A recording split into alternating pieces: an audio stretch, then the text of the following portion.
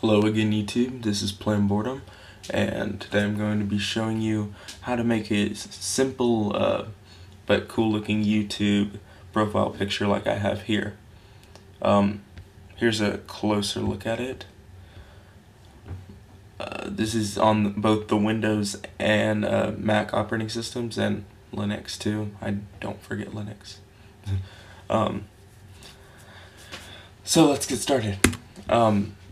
What we're going to first do is make a new picture here. So I'll name this YouTube.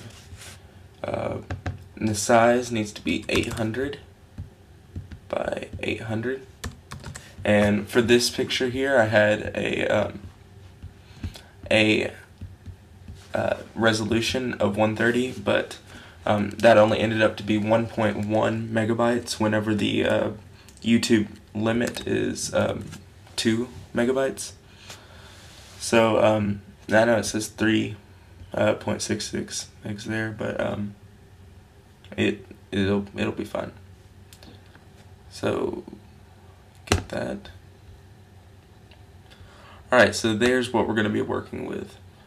So the first thing you need to do after that is go find a texture.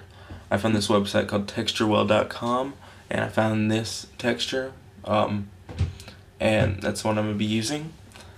So I already have that saved in here, and we can get going.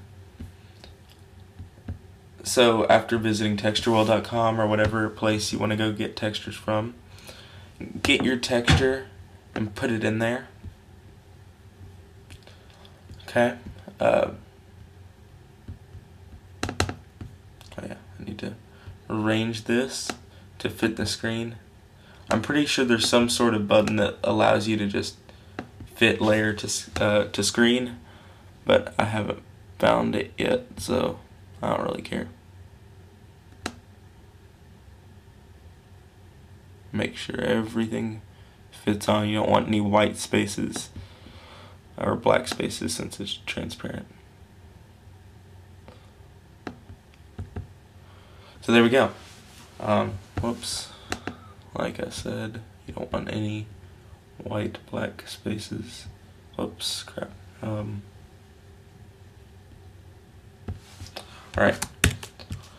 Let me just drag that down a little. And the way you can free transform like I just did is you hit Command T. I guess it's Control T on Windows. But that's good.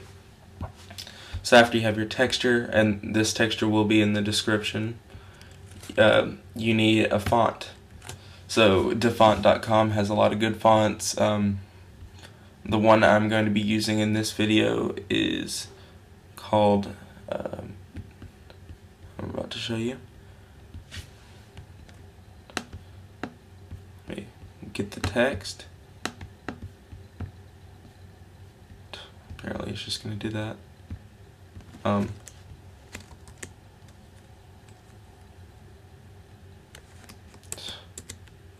Really, it's just kind of like lagging a little. Let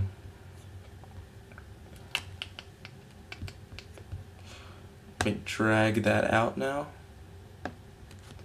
Now we can go down to like size 48, I guess.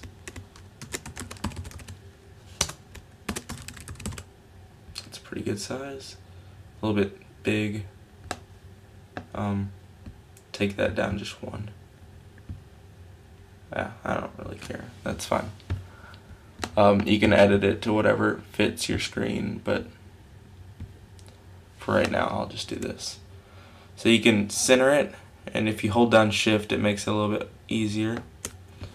So there we go.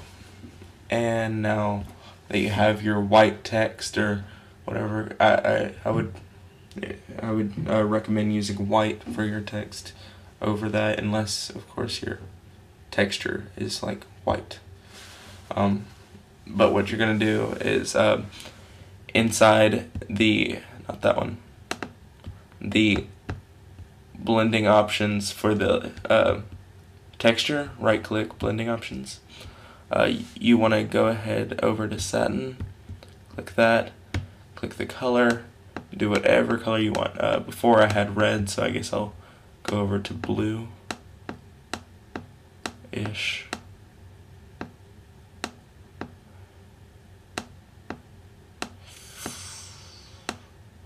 Getting closer. That's good.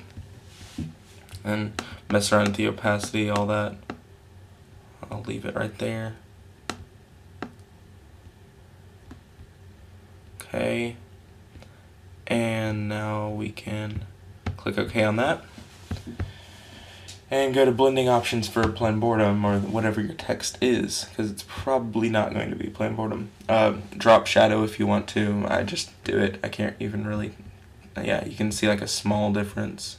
Then you want to do inner shadow for sure. Change the opacity, change the color, change whatever you want. Put my opacity right there. Change the distance to there. Bring the size there. So after that, it's starting to get that feel. You can do whatever you want. You can go to bevel and emboss and do the texture, contour. But what I like to do is go over to stroke, and it kind of highlights the feeling of that.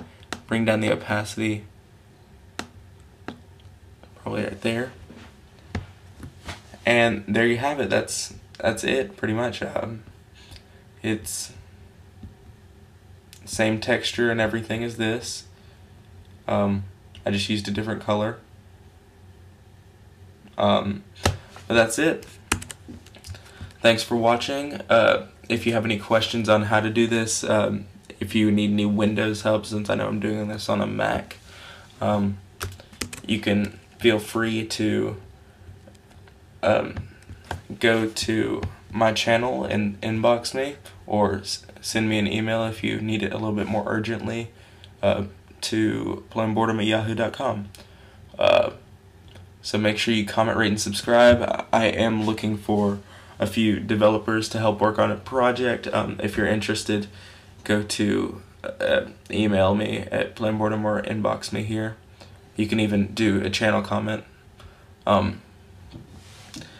But that's it. I need developers for PHP code, CSS, HTML, and Java. Pretty sure that's it. Yeah. The most important being Java, HTML, CSS. PHP isn't really needed quite yet. But we'll get there. So, thank you for watching. I also need video editors and Photoshop people, but I guess you wouldn't be really watching that if you were pretty good at Photoshop. But that's it. Thanks for watching. Comment, rate, subscribe. It would help a lot. Thank you.